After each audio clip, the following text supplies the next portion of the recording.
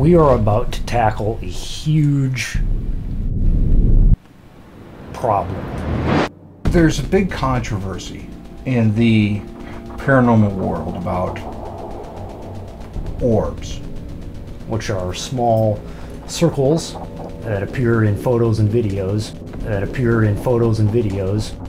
that are sometimes brightly illuminated, which are commonly claimed to be evidence of spirits. We aren't discounting that these things are paranormal activity. They could be. It makes sense that if a spirit were manifesting in our plane of reality, it would naturally take on first the form of a sphere.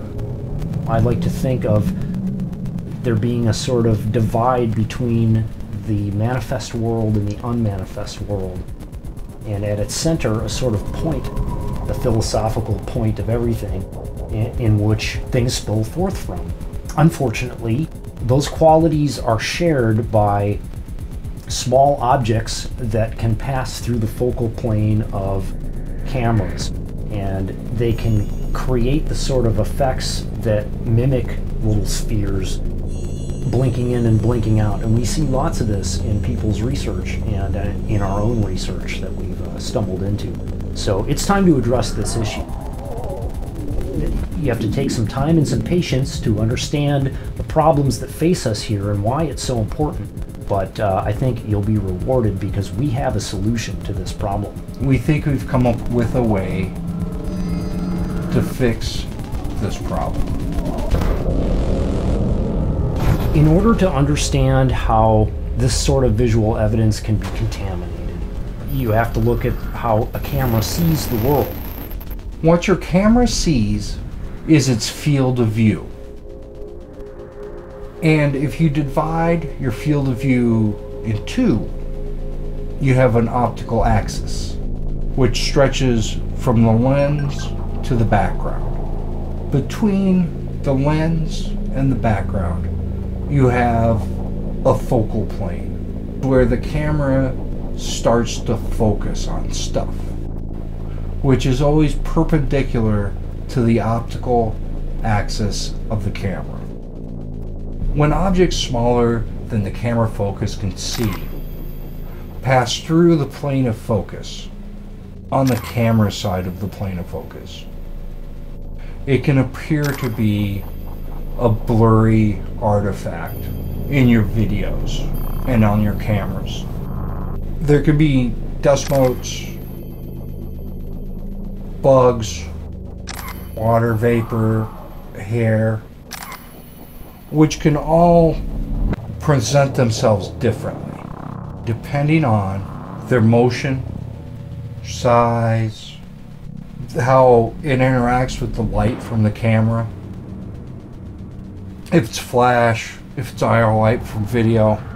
We film a lot of our investigations in night vision, which uses infrared light. In infrared light, these orb effects can be amplified, and there could be even more complicated visual effects happening if you're using infrared light. One of the effects that we've seen is that when this orb moves over different background materials, they appear to cast a sort of light reflection on the background and move over the curvature of the background, or the objects that are in the background. And we call this the orb reflection effect.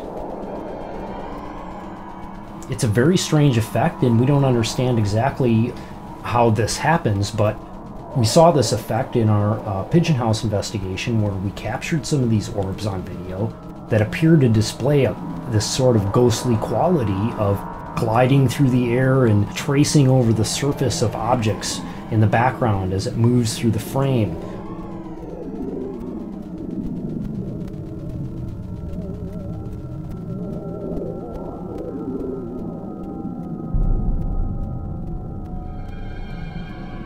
Stumbling into the orb phenomenon that we captured on video at the pigeon house forced us into looking at this issue closer and developing some sort of method to be able to distinguish between dust and hair and bugs floating through the focal plane on the cameras or actual paranormal activity. Fortunately, there are solutions to help us rule out this stuff as contamination. Using stereoscopic cameras gives you two different planes of focus. When you have an anomaly on camera A and no anomaly on camera B, you have an optical effect. However, there can be a problem if your two planes of focus overlap. Then the optical effect is going to appear on both cameras, but they'll appear in different places in the frames, and that's a false positive. If you take and move one of the cameras so that the optical planes don't overlap, you fix that problem.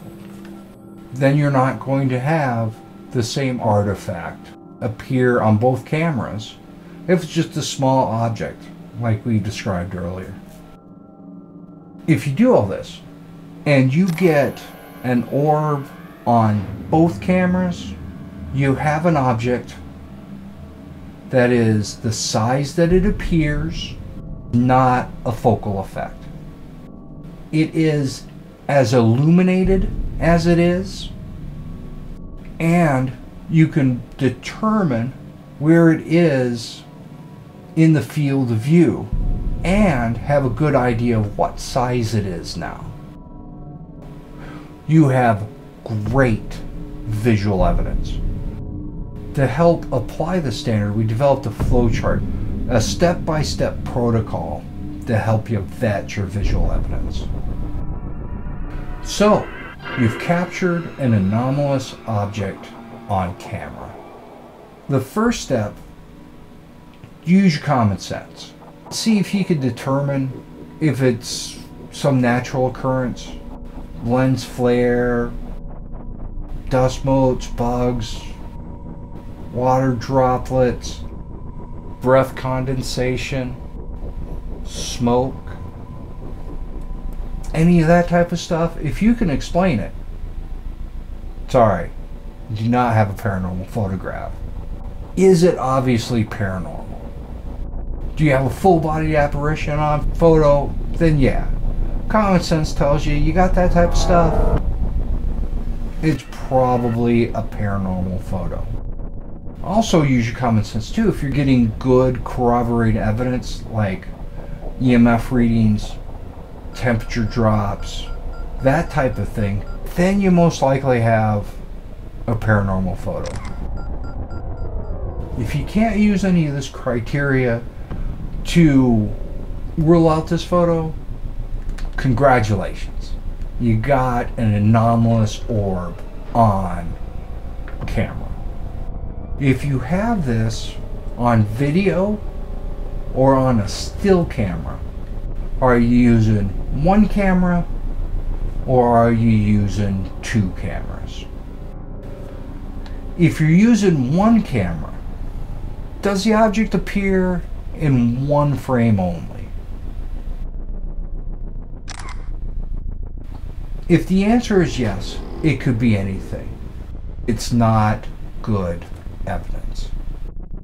If you got it on more than one frame, does it match? We look at the object's size, brightness, position, focus, and opacity. And if it's on video, it's motion. Is the object consistent? If it doesn't match up, sorry, it could be a focal effect. However, if it matches up, we see this as good visual evidence. We know the object is as it appears and not just a focal effect. However, you really can't tell its size or its position in the field of view by this method. That's why it's only good evidence. But if you're using stereo cameras and it only appears on one camera, it is most likely a focal effect. If it is on both cameras, does it match the criteria of size, brightness, position, focus, opacity, and movement if it's on video? If they don't match, sorry, it's not good evidence. But if it does match, both cameras using this criteria, congratulations. You have great visual evidence. We know it is as it appears, and we can estimate its size and its position in the field of view. This is the type of photo or video the paranormal world's been waiting for.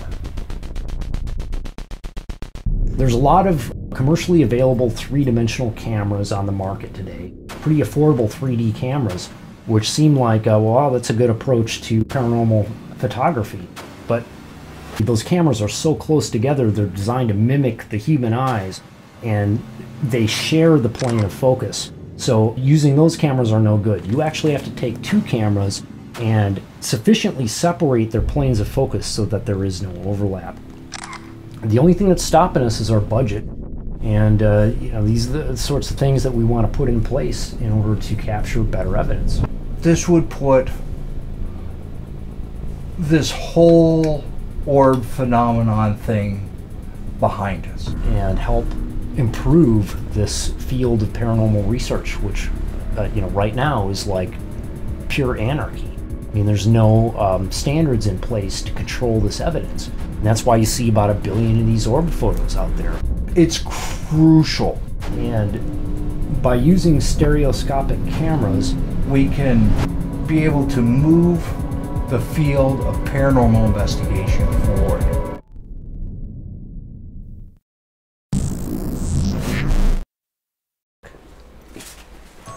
You did fine.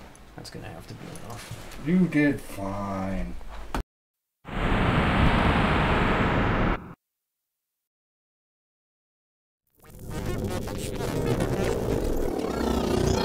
It's not much.